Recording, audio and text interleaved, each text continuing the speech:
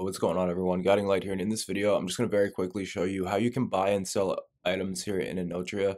So if you've unlocked Theater of the Mask, which you should do after the first chapter, you can fast travel back to this location at any time and access the special shop.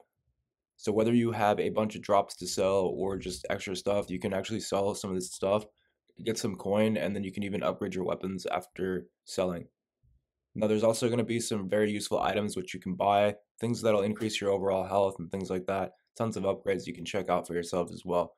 Now, once you've unlocked this area after chapter 1, you can come back anytime, and this is where it is. So I just wanted to make this quick video showing you guys the shop, where it's at, and exactly what you can buy and sell from here. Hopefully this helps you out, and I'll catch you in the next one. Peace.